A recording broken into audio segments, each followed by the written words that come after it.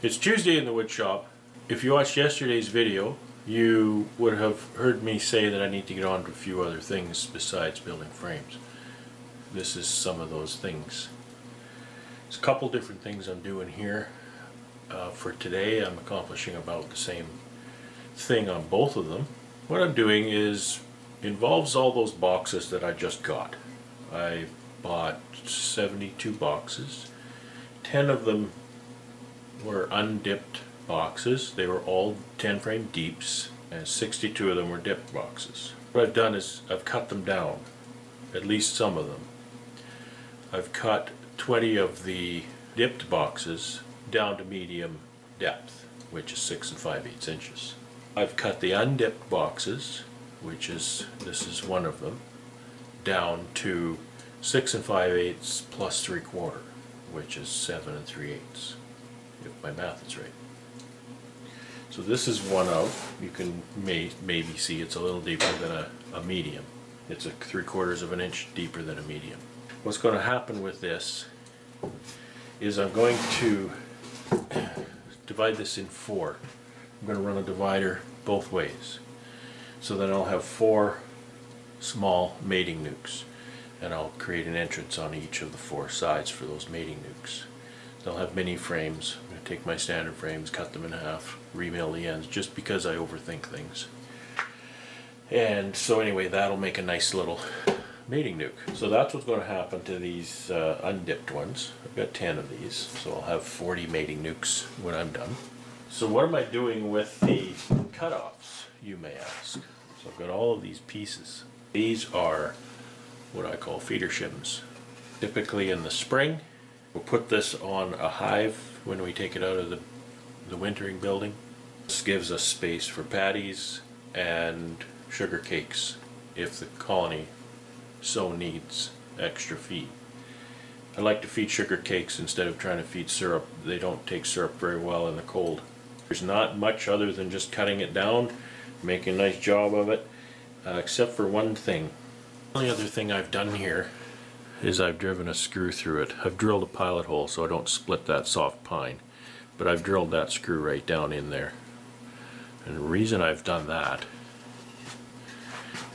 is so that I can let that screw protrude here a little. And I want that screw to protrude so that when I put that on the hive, it'll sit there. In the spring, things don't just sit together so well like they do in the summer. That glue thing that the bees do with the propolis, that's not happening. And I may have to move these around with the shims on. I don't want things sliding around. So that's why I'm just driving the screw through. When I put that on a box, just give it a whack. That screw goes into that soft pine below and sticks to it. I can't push the other end in because there's a knot on the other side. There's always something, isn't there? So these are about 2-inch shims. I've driven the screws, stacked them all up, wrapped them together. These are a little thicker. They're probably about 3, I guess, inch high. I don't like cutting these things. They got nails in them. You have to be real careful where you cut. And the nails are usually in the same spot in every box, but that's usually. And this is what happens when it's not always. This is my saw stop brake. See how it's all mangled here and deformed? The blade hit a nail, and that made the computer think that I touched the blade with my finger, and so it set off the brake, and that heavy spring throws the brake into the blade. It sits in kind of like this. The blade is spinning past it. When that brake hits the blade, it stops, and the arbor on the saw stop actually pivots. So as soon as it hits that, the blade disappears below the table surface. So you just hear a bang, and then everything is quiet because your blade is stopped, it's gone, and the saw is shut off. $106. is the cheapest one I could find. Lee Valley. I blew into those last year too. I'm not too happy. I gotta be more careful. Thankfully it wasn't, you know, because I touched the blade. It was just because I was being careless. I hit that nail. The saw stop, you can run it in what's called bypass mode. When I start the saw up each time, I can go through a little easy process that actually takes both hands. You actually have to get down, look at the display, and use both hands to turn the saw on in such a way that the brake computer system is not energized. And if you touch the blade then you're going to lose a finger. But if a nail touches the blade, it's not going to cost you $100, probably $110 almost by the time tax, and your blade. I got the blade out of this cartridge. I'm going to take it to my saw sharpener, have them take a look at it. It looks okay to me. Generally I won't reuse them. It's a fairly new blade, so I don't just want to trash it unless until I get a second opinion. So anyway, enough about my saw stop. and that's all I'm doing today. I haven't been videoing all my work. It's just running boxes through the table saw. Pretty boring stuff. It's nice to not be building frames today. I need to route a 3/8 dado on every side because I'm dividing it 2 ways to make 4 sections. So what I've done here is I've taken my 3/8 bit in my router, and because my plywood is going to be 3/8, my plywood divider is going to be 3/8, and I've cut spacers, one for the end and a different one for the side. The side one is larger, of course, and the spacer plus my router base to the center of my bit is equal to halfway between the 2 sides here. So my dado will end up in the center.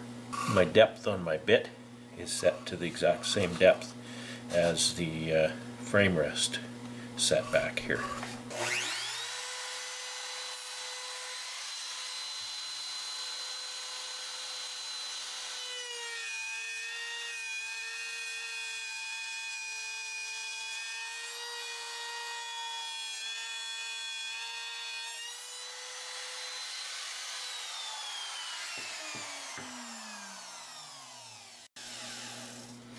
You'll see that I actually cut straight through to the handhold. That's fine. For what I'm doing with these, that's no problem at all.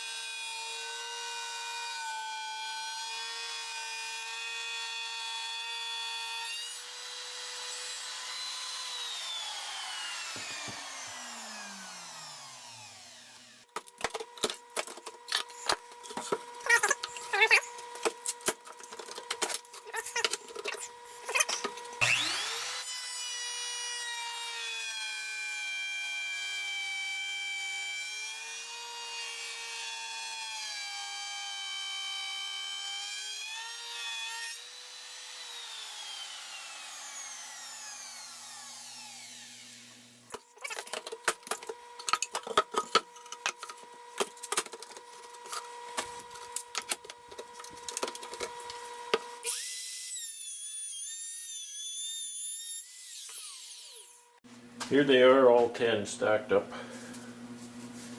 4 dados running each one. You can see here on this one what I've done. They're fairly deep dado.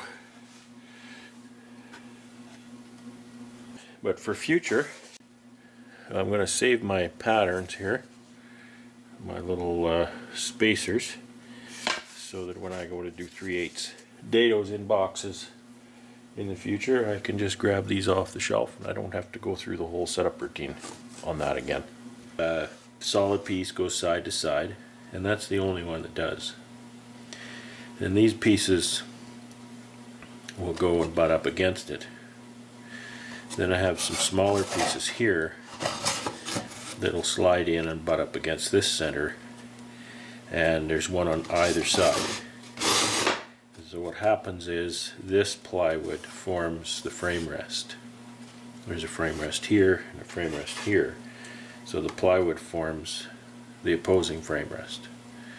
Then the new frames that I cut will be a standard frame cut in half minus a bit and milled to go together on that end. That's going to be a bit of a job. There's what I'm doing for these mating nucs. I cut them deeper than a medium because I want to put a solid bottom on this, but I don't want to spend a lot of time building a bottom. I'll likely go with a 1/2 inch plywood bottom screwed on, and that's why I left 3/4 of an inch more depth in this box than a standard medium, so that I don't have to have then a built-up bottom with a shim, etc., because these are going to be self-contained. This box really won't come off of the bottom with any regularity.